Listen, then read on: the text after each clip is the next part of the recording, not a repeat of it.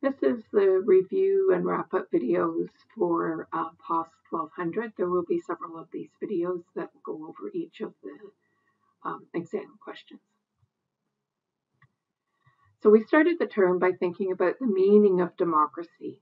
There are different definitions of democracy, and Held starts with this definition, which says that democracy means a form of government in which the people rule. It entails a political community in which there is some form of political equality among the people, end quote.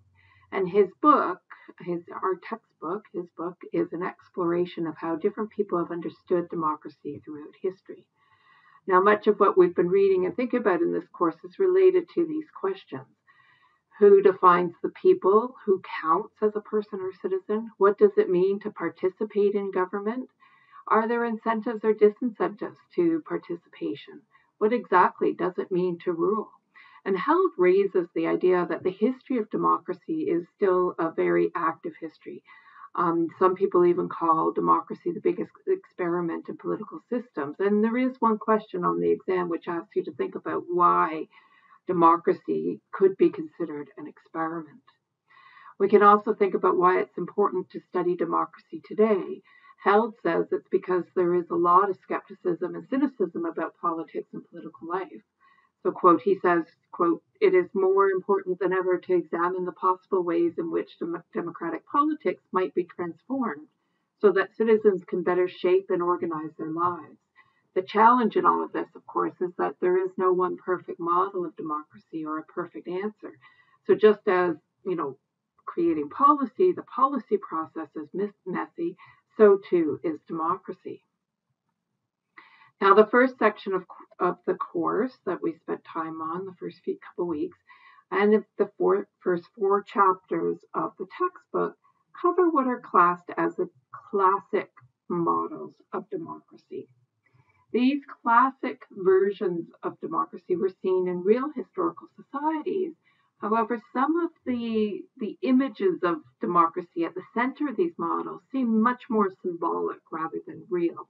And certainly they sometimes seem very far from any sort of reality that we can relate to, such as the very exclusive debates that occurred in ancient Athens, the assembly politics of Rousseau, Locke's person in the state of nature contemplating the terms of a social contract, Hobbes's philosophical absolutism, for example, was based on an ideal that you could have a type of benign dictator who could be trusted to make decisions that were in the best interests of the people, and that that no limits to that dictator's authority was needed.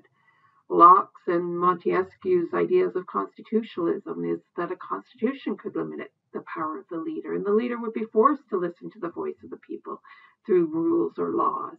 And then Marx's analysis of 19th century capitalism is a profound and detailed analysis of the complexity of the capitalist society, but it's also an ideal vision of direct democracy under ultimate communism. Now, many of the ideals of the thinkers in these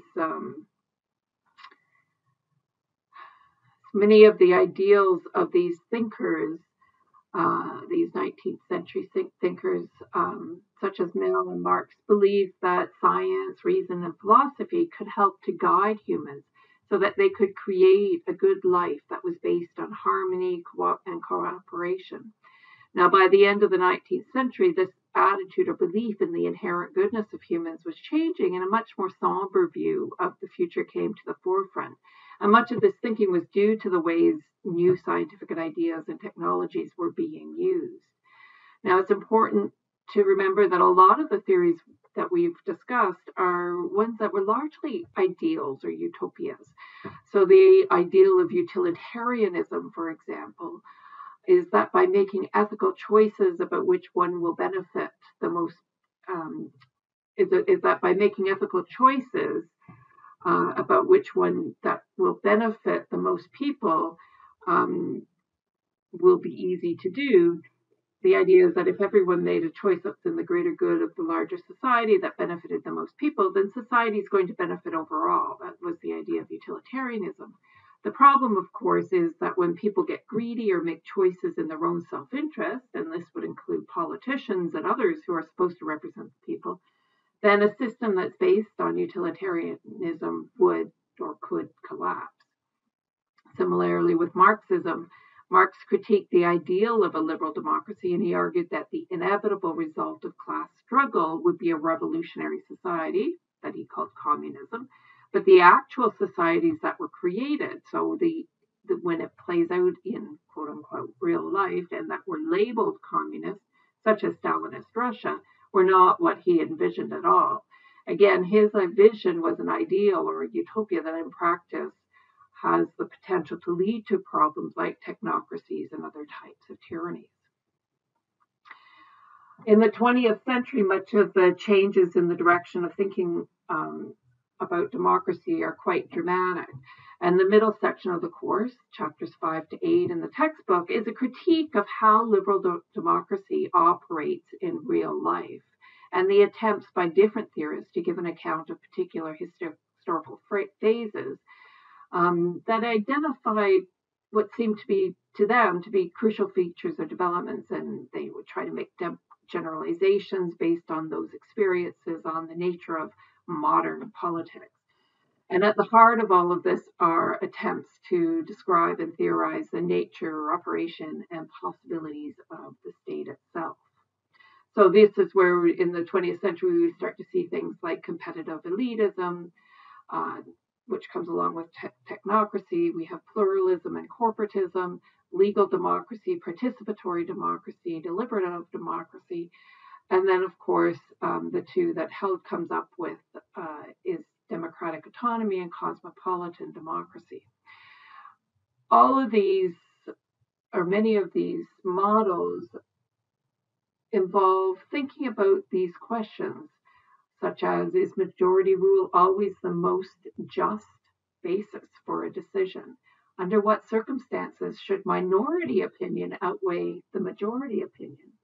What happens if dissenters are criminalized and lose political rights? What happens when the promotion of the community results in social exclusions? Does the commodification of urban space damage democracy? Does participating in deliberations and decision-making help us to find our fullest expression as people and or citizens? All of these types of questions are involved when we start to think about what democracy means in our society today. I'll just give you a quick overview of what you can expect on the exam, and then I'm going to give you some examples of the questions that will serve as a review for the course. Now, just a reminder that this is due online in Blackboard, Thursday, April 9th at 10 p.m. You're going to put all the answers to your questions in one Word file, clearly labeled with your name. You're required to answer 3 essay questions, and then there's also one bonus question if you want to earn some additional points, about 5 points for that extra question. It's at the end of the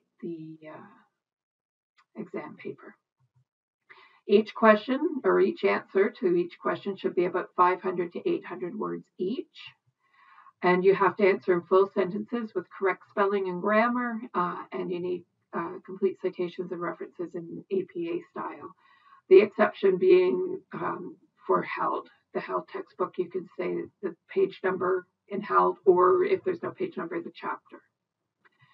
You may only use the assigned course readings, lecture information, books, and articles read for assignments. For this course, I'm not looking for you to do extra research or to use criminological theories or that kind of thing. I do not want you to repeat information or examples in more than one answer. So because I've given you such a huge range of choices, I need you to pick 2 questions that are quite different. The best way to do it would be to pick one question from the classic section and one from the 20th century section or something like that. There's other types of questions as well. But the point is that you cannot repeat the same information. So don't answer 2 questions on pluralism, for example. And don't use any direct quotes, of course. The test is worth 40% of your final grade. Each question is weighted equally, so a third, a third, a third. All tests will be submitted to Turnitin when you submit it to Blackboard. Because it's a final test, you're not allowed to submit it more than once, and all tests must be completed individually. If you need more time, you may email me, but the goal would be to get it done so that you can move on to other courses and other activities. I'm sure you're ready to get this term over. And that's where I'll stop for this little video, and we'll move on to the expectations for the first 3 questions on the exam.